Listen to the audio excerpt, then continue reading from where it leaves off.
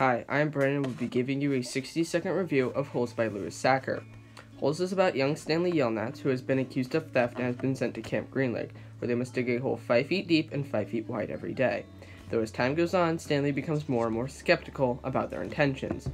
And as time passes, there are a multitude of flashbacks, and brings up my first complaint, which is that our characters have no clue of what's happening, and it becomes frustrating as they never learn anything about what we know, even at the end. He also misses his attempt to make the warden as cartoonish as he intended, and they don't go into any other children's names or backgrounds. It is just Stanley and a small group of characters.